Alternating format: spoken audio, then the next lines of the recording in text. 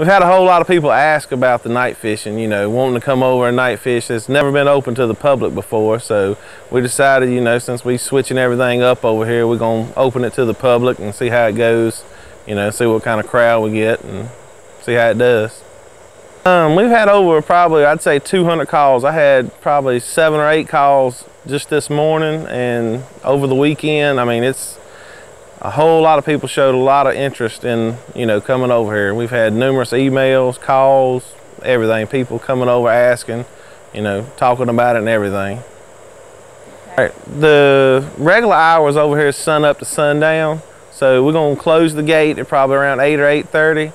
Everybody will be, you know, out of the park. We're gonna open the gates for the night fishing at 9 o'clock sharp, and then it's gonna go all the way till in the morning. So it'll be from 9 till they can fish all night and all day tomorrow if they want to. So it'll open up at 9 and be open until sunset the next evening.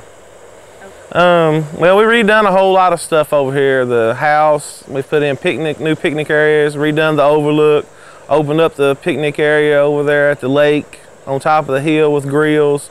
We've cleaned off all the banks, everything, put a bridge for the walkway. You don't have to cross the logs at the creek no more.